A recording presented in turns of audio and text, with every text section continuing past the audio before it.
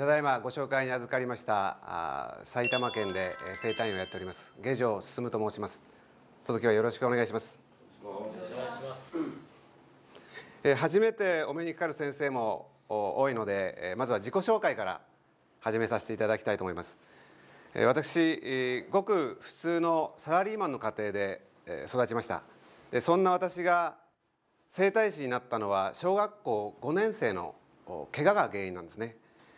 放課後、友達の自宅の前でサッカーボールと金属バットという不思議な遊びをやっててですね、野球をしていまして、それが元で口を怪我してしまいまして、金属バットがサッカーボールの芯を捉えたんですけれども、自分に跳ね返っちゃったんですね。おかげさまで毎日20人近くの患者さんを一人で見るような日々が続いていました。そうしますと体力の限界を感じてき始めたんですね。このままやっているとちょっと体を壊してしまうなと。そんな時に出会ったのが回復整体と言われる静岡の学校の整体でした。たった15分ほどの刺激で全身の歪みを整えてしまうと。で、患者さんにも施術者にも負担のかからない施術方法があると。で、これを学んだことが私の整体人生を大きく変えることになりました。私たちの人間の体にはとてもシンプルな法則があるということをお伝えしたいんです。で、どういうことかと申しますと、人の体っていうのはですね、歪んだ状態で使い続ければ痛みが出るんですけれども、歪みのない状態で使えば痛みは出てこないということです。実際にですね、顔が左右どこまで向けるか、あまり無理しないでくださいね。痛みが出るところまでやる必要はないです。ここら辺からもう突っ張るなっていうところをちょっと確認し合ってみてください。少し上げた状態でもう一度同じことをしてみてください。右肩を意識的に少し上げた状態にして、今右に行きにくいっていう言葉が出ましたけど、歪みをわざと作り出した時に制限が出たという方が今ほとんどでしたけれども、そういった体には特徴があるわけですね。で、今度ちょっと立ち上がっていただきます。座ってる姿勢でも立ってる姿勢でもいいですけど、こういう歪みを持っている方っていらっしゃいますね。これが S 字になったりいろいろしていきますけど、こういうバランスの時っていうのはこちらの伸ばされ続けている方の筋肉に痛みっていうのは出やすいです。そしてしびれっていう意味でいきますと、こちら側の神経の出口、血管の出口が狭くなる傾向がありますので、しびれっていうのはこっち側に出やすい。この前はいいけれども後ろがちょっと行きにくかったですね。そうですね。はい。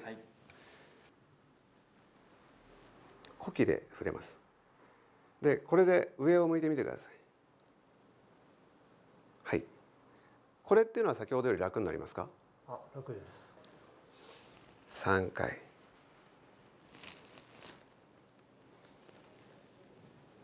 で、吸気で離します。はい。これでもう一回やってみましょうか。5が X ぐらいになるのか。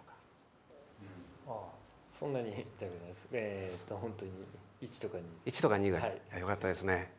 たった数十秒の施術で、10が2ぐらいに今変化が出ましたけれども、こういうことが可能になってくるということですね。今は今までとちょっと違う考え方で施術後の対価をいただいております。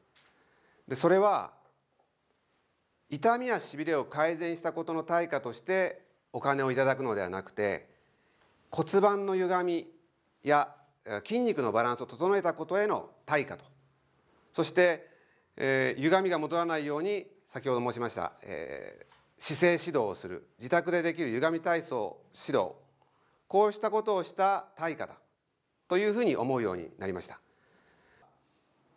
今からお教えします。座位、立位、仰向け、うつ伏せ、四つん這いと、この全ての姿勢で骨盤の歪みを整えてあげる必要があります。それが本日お伝えしていくポスチャーリリーステクニック。ここも直角になるぐらいに座っていただくと。で、この状態でここの素面の部分を見ていくんですけども、ここからボードを当てていくとこれぐらいの今差があります。1センチはないぐらいですけれども、奥に入っている足、こちら骨盤が奥に入ってますので上に乗せます。乗せてください。そうです。で膝を抱えてもらって骨盤を前にこう出していきます。お腹をこれきれいに揃ってきましたね。でこれは差があります。人によっては1回でここまで揃わない方もいます。ですけど先ほどより改善が見られればいいですし、人によってはこっちの方が前に出てきてしまいますけれども、それは一時的なものなので構いません。9なくなって1ぐらい、あ、よかったですね。はい。でこれが例えば10のままでも一切私は慌てませんし関係ないと思ってます。ただ患者さんにこうやって改善が見られた時には良かったですねと言って、一緒に喜んであげるということですね。今私が体に触れる時に、そして離す時、牽引をかける時、戻す時で、膝を曲げる時にも患者さんの呼吸を見ています。で、どうしてかっていうと、呼吸を見ていくことで患者さんの体に負担をかけることなく施術を行えるからです。刺激を入れることができるから。よりは重心を移動することでやった方が安定する牽引なので、この手の筋肉の牽引よりもいいですね。上手です。で施術家が痛めないためにも自分も腰は入れといた方がいいです。そう、すごく綺麗です。自分の都合でここに持ってこないことです。私今感じるのは、ここで持ってスーッと上げた時にここに来たので私が合わせに行ったわけです。ここに全部これも患者さんに合わせていってる。で次9期スーッと行きましたけど、これも私が選んだ位置じゃなくて患者さんに導かれた位置がここだったということですね。膝の内側を使いながらちょっとこっち側に戻してあげるということです。ちょっと一回離します。こっち側に呼気で触れてこっち側に戻しといてあげる。そんなに強く引いてないの分かります？はい、はい、ちょっと軽くでいいです。完全に位置を変える必要もないので、少し振動を加えてあげると。もう座位も仰向けもうつ伏せも取りましたので、あとはこの四つん這いと立位だけですから、はい、ちょっとだけ補助してます。先に、はい、ちょっとそうするともう何回かやるだけで補助がいらなくなるぐらい改善してきますので。分かりました。はい、はい、腰染めがこっち出てますので右を軸にしてうつ伏せです。ぐるんと。はい、左で右腰か。はい、呼気で触れて、捻転運動できますので、ヘルニアのような症状の方とかね、そういう方にとても有効な手法です。これ私もずっと牽引かけながら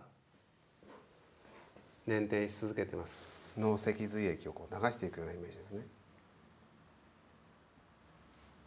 でももし先生が何かに悩まれているのであれば、ぜひ今日お伝えした考え方、そしてテクニックっていうのを明日からの施術に取り入れてみてほしいと思います。